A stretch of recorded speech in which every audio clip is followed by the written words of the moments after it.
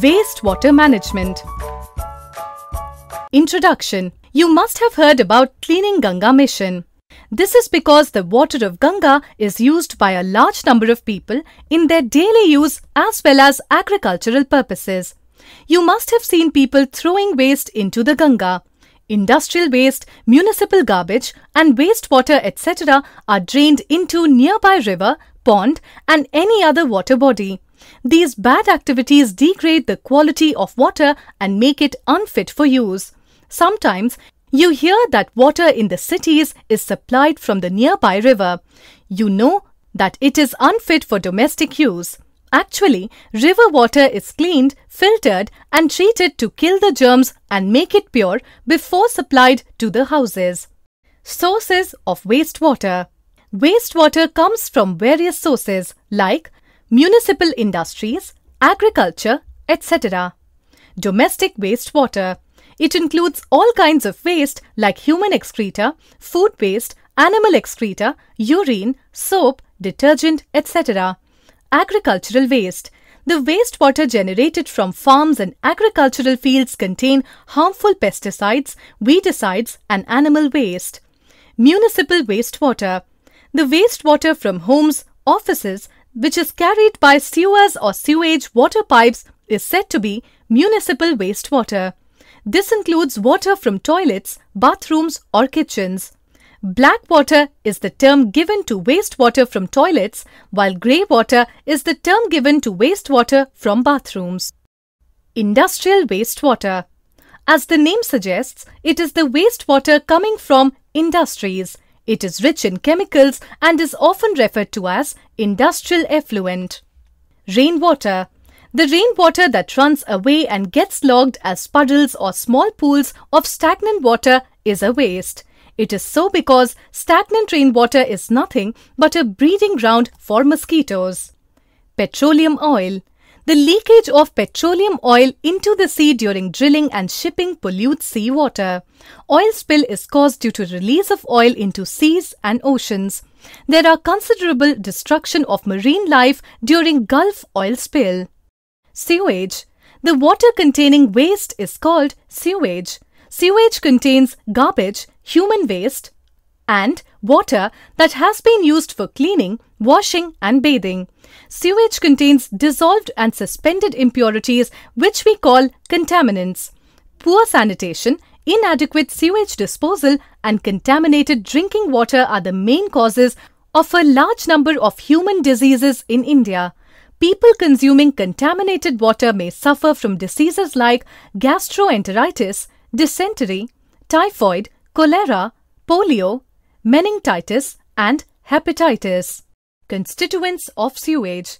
Wastewater generated from all above mentioned ways contains dissolved and suspended impurities, which is a complex mixture containing organic and inorganic impurities, nutrients, saprotrophic and disease-causing bacteria and microbes. It contains organic impurities. It includes human excreta, animal waste, urine, oil, fruit and vegetable waste, pesticides, herbicides, etc. Inorganic impurities. Inorganic impurities are in the form of phosphates, nitrates and heavy metals. Nutrients. Sewage includes nutrients like nitrogen, phosphorus and potash. Diseases causing microbes.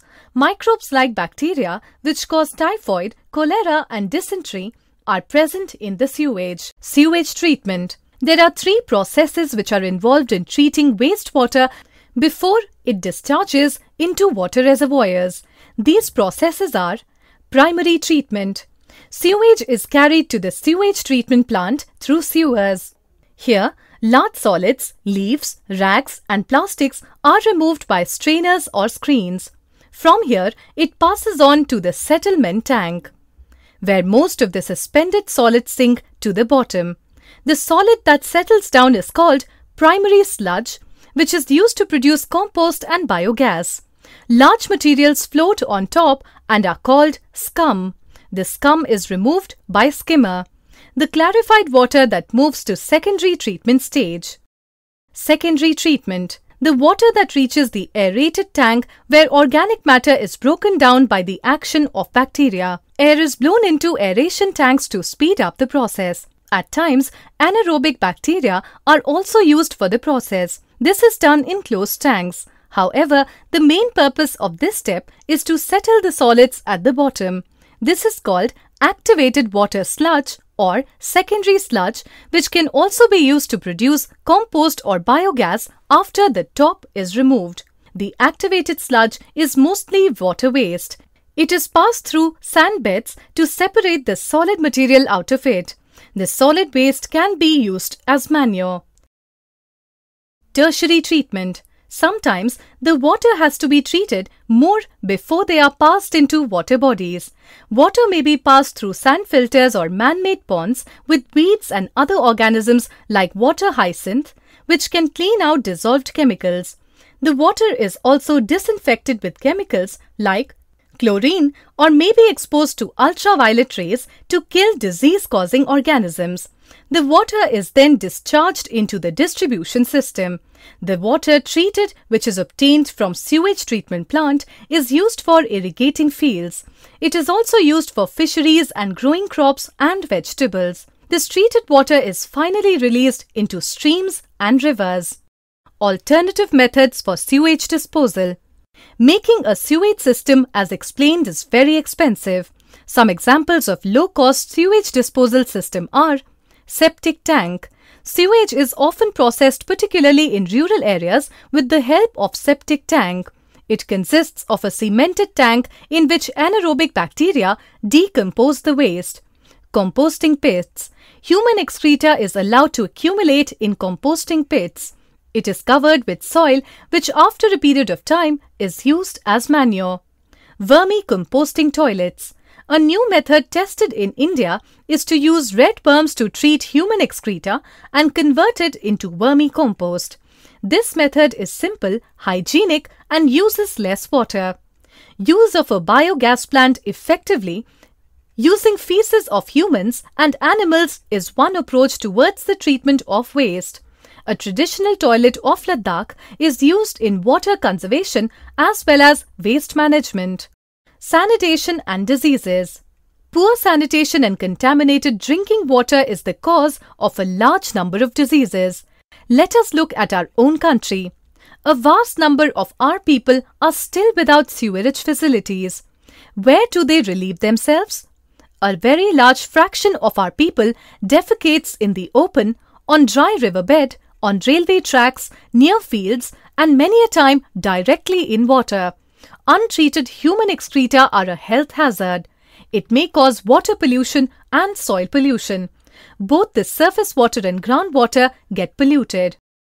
Control over sewage generation.